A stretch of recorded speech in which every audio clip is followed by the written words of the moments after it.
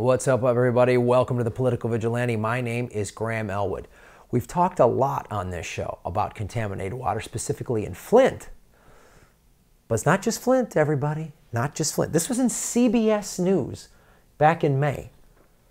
New study claims 43 states expose millions to dangerous chemicals in the drinking water. 43 states. So,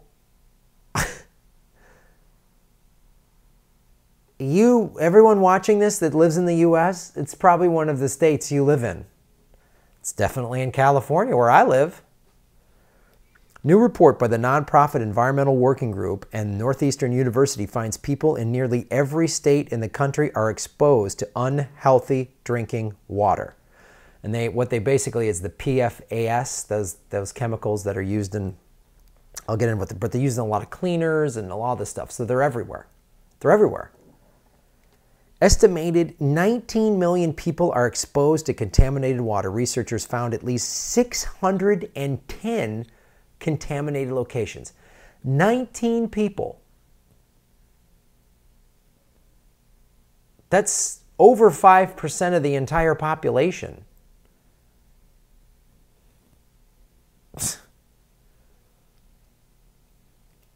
These chemicals, this is a quote from the person from that organization. It's in the article, which is in the show notes. If you go in the show notes, I put a link to this article that I'm referencing. These chemicals don't break down in our body, and they don't break down in our environment, and they actually stick to our blood. So levels tend to increase over time. Again, if you're part of the ruling class, you're part of one of these big corporations that puts these chemicals out there, it's going to affect your water too. Because guess what? The PFAS are used in a broad range of consumer goods such as cleaners, textiles, leather, paper, and paints, firefighting foams, and wire insulation. That means everyone has them in your home in some capacity. I get all natural cleaners because I don't want this crap in my home. So here's a map of where these PFAS are.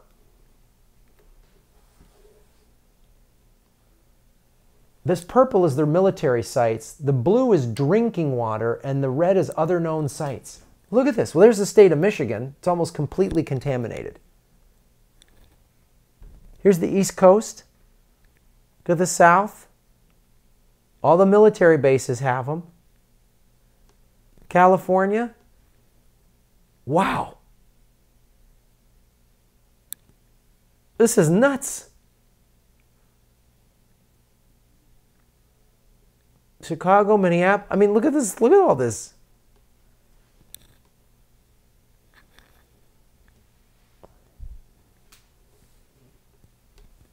But if they're used in cleaners and stuff, they're probably good for you, right? No, they cause numerous health problems, everything from testicular and kidney cancer, heart, liver, heart, and thyroid.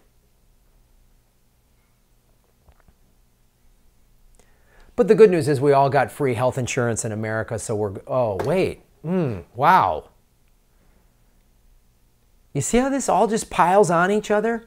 And the solutions, how would a Green New Deal and Medicare for all, we stop using these products. We just say that you can't use them anymore. Again, if you're a rich billionaire, this is going to affect you and your children and your grandchildren, and eventually it's going to affect your business. All you care about is money. It will affect you. Like, are you stupid? Do you think because you're a billionaire flying around in a private jet, this won't contaminate your water? You're just only going to drink bottled water? Well, bottled water has microfibers in it. So every time you drink bottled water, you're drinking little pieces of, micro pieces of plastic, microplastic. Suck on that. Chemical pollutants found in California drinking water could be responsible for an excess of 15,000 estimated cancer cases over the coming decades. So we're just knowingly giving everybody cancer. So chemical corporations can, and military bases can, Medicare for all and a Green New Deal, guys. Fixes all of this. Fixes all this. We'll get a real progressive president in the White House. Not a fake one like Liz Warren or Kamala. A real one like Bernie or Tulsi. I'd love to see Mike Gravel get in there if he had a shot. A real progressive. Implement a real Green New Deal. It's the only chance we got. You know, we just got to get Trump out of there. Just got to get anybody in there but Trump, right? Because remember, Obama was so great. Remember what he did?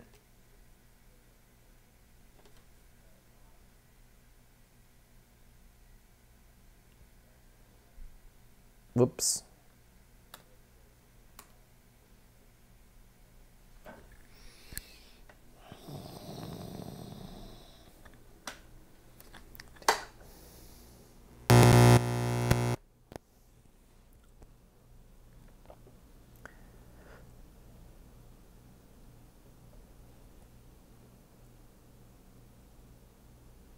Remember what Obama did?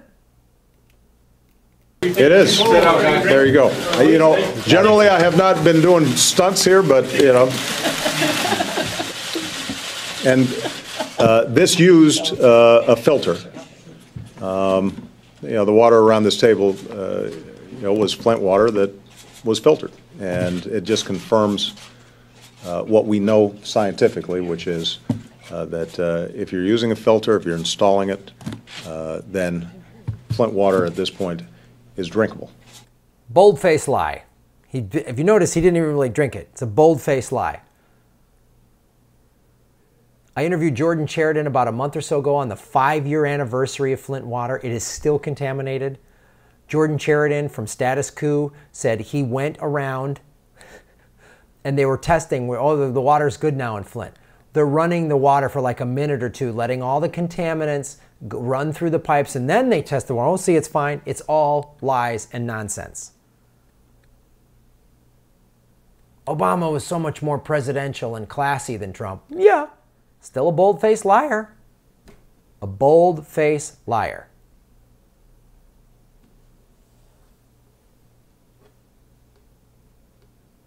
So then when this idiot Trump gets in charge and he puts, you know, people that don't believe in climate change in charge of the EPA. The EPA has never really been that great to begin with. It was started by Nixon.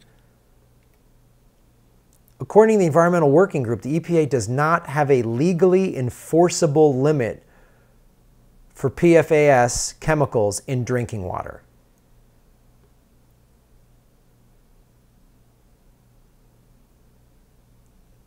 Another reason we need a Green New Deal? To actually have an EPA that works, that doesn't work for chemical companies and the oil lobby? See, guys?